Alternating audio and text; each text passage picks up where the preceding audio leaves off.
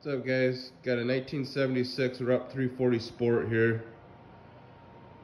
Pretty much original for the most part. In the process of this, we have I haven't been able to find a lot of stuff online, things to look at. Facebook groups have been the most help. But I just wanted to put a little video out there for anybody that's looking for, you know, a little show and tell type thing. If they're looking to see how it was originally, or if they're missing anything. That was the biggest thing. Originally, the windshield I had didn't have this metal liner on there. Another thing it didn't have was these metal caps in the ends of the bumper rail.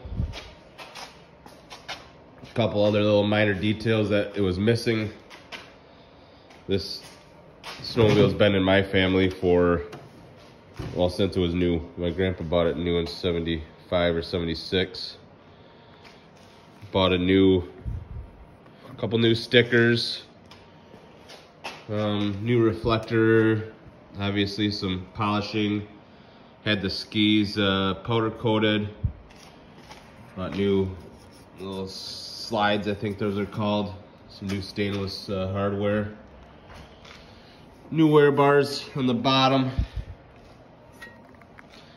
Couple other little things, new spark plugs. I want to say originally they were a Champion. I think that's what I got in them. New sticker on the back side here. The old one had came off. 1,093 miles. One thing I didn't do is, you can kind of see this empty hole here.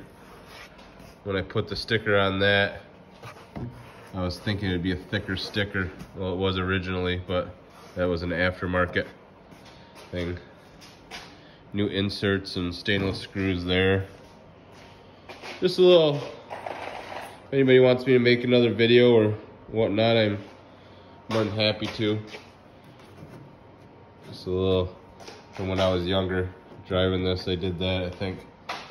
But just a little preview, a little walk around, trying to help some people out.